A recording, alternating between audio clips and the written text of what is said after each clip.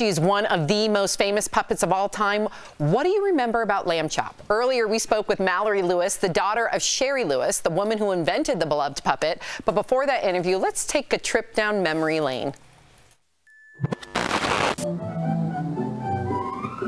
In a field dominated by men, Shari Lewis chose to be a ventriloquist, earning a spot on the popular children's show, Captain Kangaroo.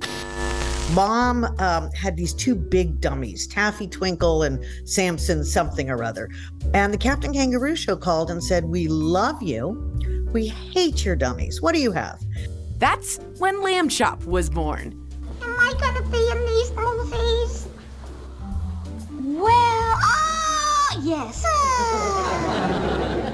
People have a lot of misconceptions about my mom. They think she was a nice little lady who played with puppets. No, she was a badass businesswoman. In 1960, Shari was given her own show, replacing the iconic Howdy Doody show. Willy will be your thistle, and suddenly you'll be Shari. Lamb Chop, Hush Puppy, and Charlie Horse were regulars. On Comet, on Cupid. Hi, Santa.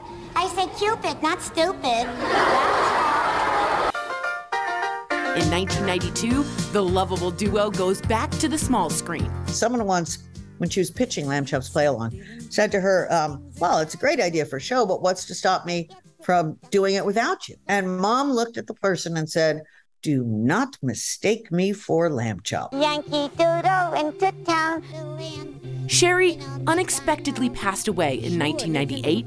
She was just 65 years old. When Mom passed, I was getting emails saying, "Is Lamb Chop dead too?" And I couldn't let that answer be yes. So she slipped on the makeup, and here I am. This is iconic. Shari's daughter now tours with Lamb Chop, and she's written a book about the iconic puppet and her famous mom. Please welcome Mallory Lewis to the show. Yes. Thank you. And just so you know, Mallory tours with me. I don't tour with her, because I'm the star. Whoa.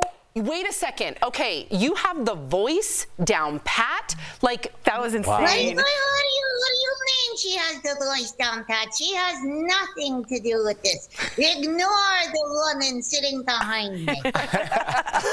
So Lamb Chop, or Mallory, I don't know who I'm talking to. Anyone can answer this question. Do you have a favorite Lamb Chop memory with your mother? It'd be Lamb Chop's mother too, I guess. I do. Let me do this one. I remember when I was 6 years old, and Mom used to bring Lamb Chop into my room occasionally, and I would talk to Lamb Chop before bedtime. And one time, I guess I committed some crime, like losing my sweater at school. I mean, what does a 6-year-old really do?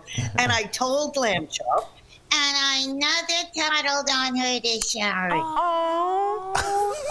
That's so nice. Knows how to keep a secret. Yeah, I love Lamb Chop is not a rat. No. No. But no, it's a lamb. Oh, man, that was so good. I have to ask you, Mallory, and also Lamb Chop, I guess, what did it feel like to put on the iconic Lamb Chop the first time? That is a lot of responsibility of children's dreams and hopes. What did you feel? Well, I'm going to let Lamb Chop disappear for a little bit so I can answer this without hurting her feelings. Bye, Lamb Chop. Bye, Lamb Chop. The first time I put on Lamb Chop, it was so interesting. I was pregnant when my mom passed, and I had spent the last, 18 months accepting posthumous awards. And my then husband made a very good observation. And he said, we can't make a living with you accepting posthumous awards. So I went to an award event that was hosted by Pat Proft, who wrote all the police academies.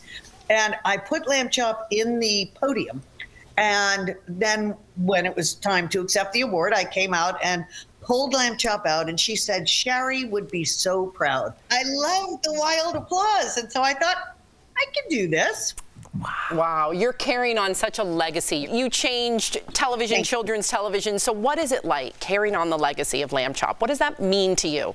Well, it's really wonderful because Mom is so beloved by so many people. When I tour, I start my show by saying, I know all of you really wish you could be at a show with Shari Lewis and Lamb Chop. I go, so do I. It's okay. Whichever Shari you remember, whether it's the curls, whether it's the ponytail, whether it's the bob, the shag, whatever hairstyle is your Shari, she will be at this show. And Lamb Chop and I do about half the show. And then I curate stories about Mom, and I show videos. Aww. And afterwards, I stand in a really long line, and people come up and they hug me, and they say, thank you. Your mommy would be so proud. Mom meant so much to so many generations. I just look at your mom in a day and age of television where women were seen a very specific way, and your mom completely knocked down those especially in that field of ventriloquism. She was the pioneer. I know, but I don't think she realized it, or maybe she did. Part of the reason I wrote the book is that people always think they knew who my mother was. She was the nice little lady who played with puppets. Well, okay, that was one part of who my mother was, but she was a wife. She was a mother. She was an activist. She was an adventurer. She was a friend. And I think in our society, we tend to believe that we know everything about a celebrity. And basically, you put them in a teeny tiny box. And it doesn't benefit them, and it doesn't benefit the fans. Wow, well said. That's why you got to pick up the book, right? And let me just say, too, the foreword is by David Copperfield. How cool is that? So everybody, make sure you pick up the book, The Team That Changed Children's Television. You can also visit the website, Mallory Lewis and lambchop.com. Thank you so much, Mallory. Can we say goodbye to Lamb Chop, please? Yeah. Please, please, Sam. Yes, it goes on and on. Go, Sam.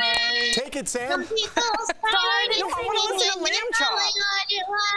And they'll continue singing it forever just because this. Thank you, Mallory. It was everyone. Thank you. a real that was great. honor. We'll be right back. Thank you so much. Thank you. Thank you. Bye-bye.